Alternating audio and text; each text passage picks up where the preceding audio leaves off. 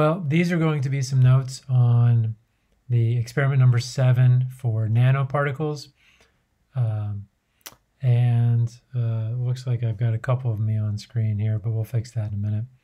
So the first thing you have to know about this experiment, and I've got my procedure down here, I'm reading along, is during the first lab period, so you're going to make 3 petri dishes with mung beans in them and 3 of the solutions. You're going to be, now I'm on part 4, page 1, part Roman numeral 4, number 3. It says because the entire experiment will take about 500 milliliters of each type of solution, prepare 500 milliliters, and you have a, let's see, what size beakers do you have? You have a liter beaker, and you have a 500 milliliter beaker. And so you're going to prepare one of your solutions in each of these. Each solution will still only be 500 milliliters. Now it says to do, to calculate how much you will need to make a 20 part per million solution. It turns out that you need less than 1 drop, which is not possible. So you're going to use one of your pipettes, not your calibrated pipette, one of the other ones. And you're going to get 1 drop of the zinc oxide nanoparticles and put it into one of those beakers. And then you're going to get 1 drop of the other one and put it in the other beaker, being careful that they don't mix. So you can use different pipettes, or you can use rinse one, but condition it more than 3 times until you cannot see any of those particles down there. So, and then you're going to be doing this. So first, you're going to have some of the water in there. Then you're going to put your drop in.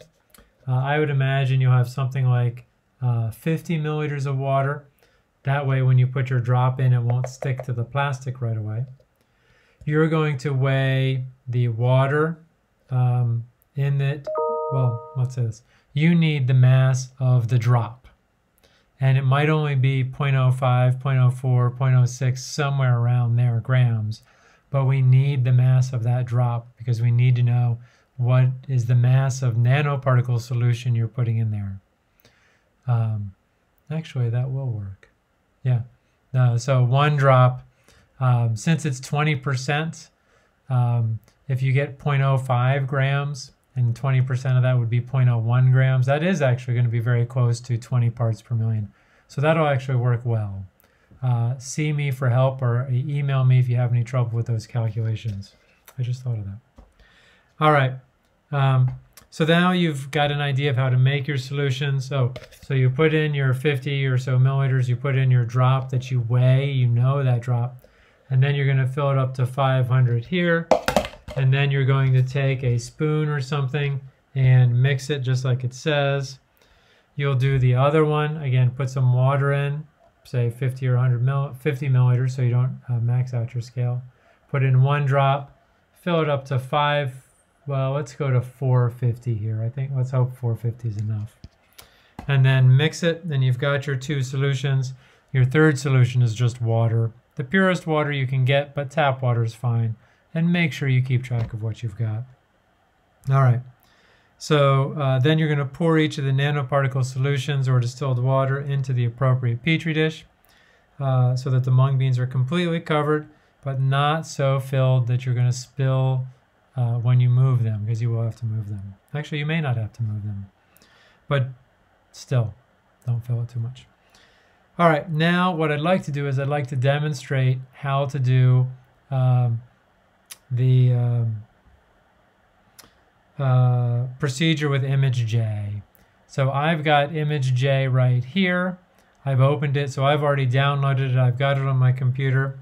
And then I'm going to open up the file day 8 nano group 4, which is right next to the handouts where you downloaded that. So I'm going to open. My computer is a little slow, but oh, there it goes. You can see the progress bar.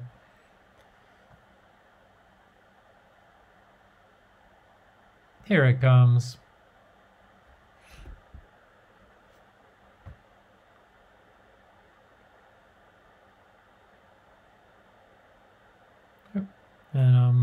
this up a little bit. Actually, I don't even think I have to share my screen. Yeah, because I'm already just taking a picture of my screen now.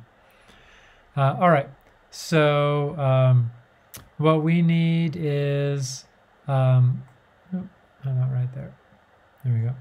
So what we need to do is, according to the procedure, you want to zoom in on a part of the ruler such that 1 centimeter takes up at least half the screen.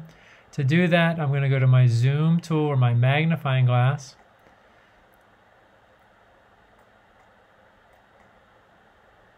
I'm going to go to my magnifying glass. There we go. I'm going to come over to my ruler and I'm going to hit the plus button.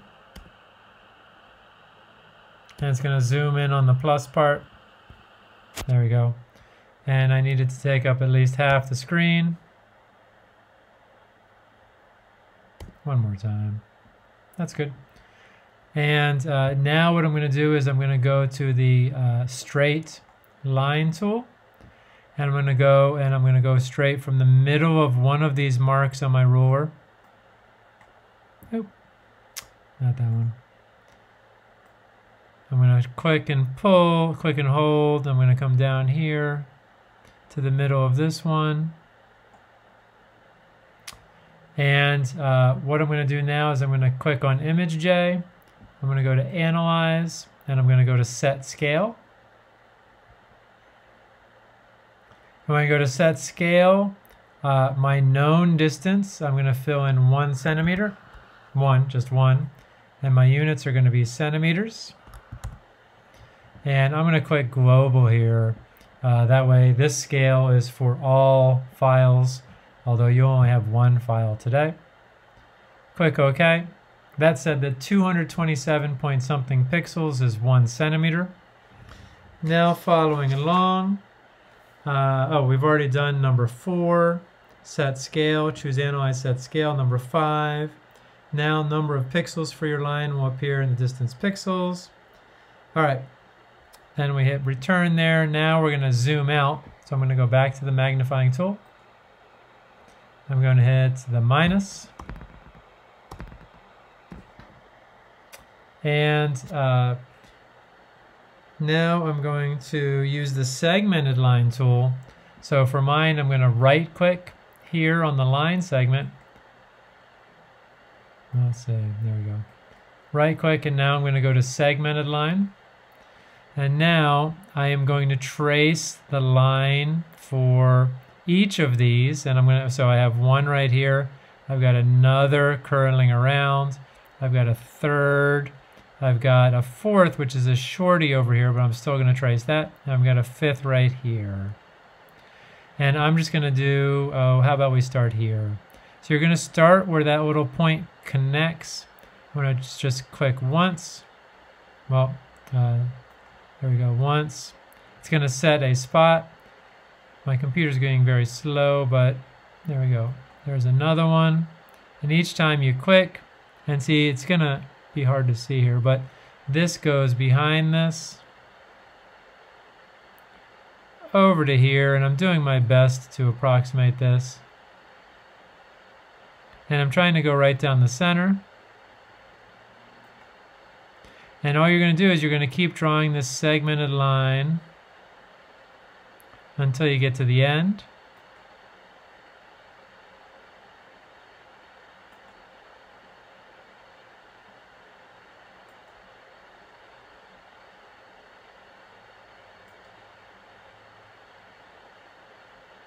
Doing your best to get it all along the center there. If you make a tiny mistake, it's okay.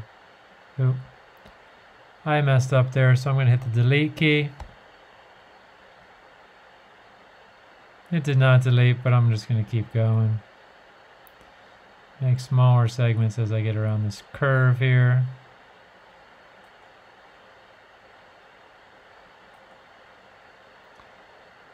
And you just keep going, and then when you get to the very end,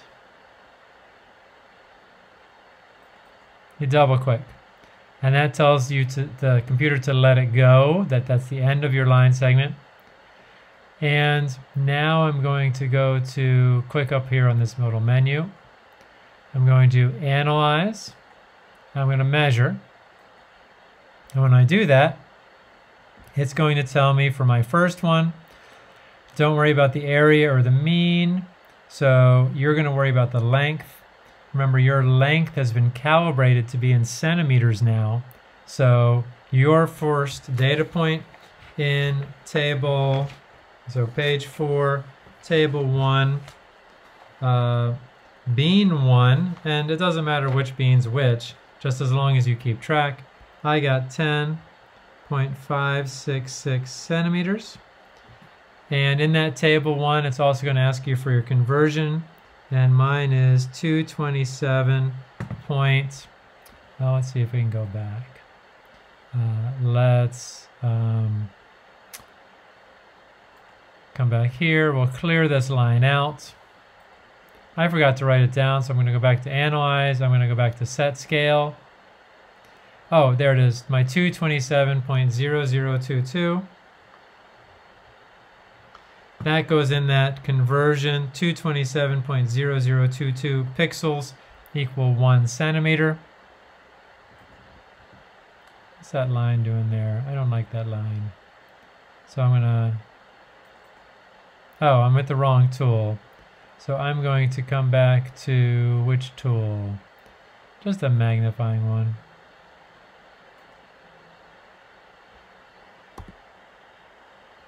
And I don't know how to get rid of that line. Here, come back to segment. When you click it once, the last line goes away. Now it tries to create another one. Now I click it once. That line goes away, and I'm ready to start my new line. So, and that's what you're going to be doing. You're going to be taking pictures. Let's see if I can close this out now. I don't need to save that. I don't need to save that. You're going to be taking pictures every day, and one thing I can tell you is it can help you to get some sort of system so that you can reposition your phone. What I tend to do is I tend to take an old yogurt container, and a yogurt container, because it's like a, we use them as Tupperware around our houses, so we have a number of them. And it's big enough so that it fits over the Petri dish, and then you can cut a hole out of it and place your phone on top. And what that does is then you can place the yogurt container over your Petri dish. You can place your phone on the yogurt container, and it will give you a reproducible height to take your pictures each day. And we're going to be taking pictures each day. We're going to be analyzing them just like you saw. So for each picture, you're going to be you're going to have the ruler in the picture. That ruler will tell you your pixel scale, and our goal for this lab is to show you how mung beans grow under conditions with different numbers of or different concentrations, or same concentrations, but different nanoparticles. And hopefully you will learn a lot. This is data for the water and for the zinc oxide that has been done before, but data for your unknown type of nanoparticle has not been done before. Give it a shot. Let me know if you have any questions.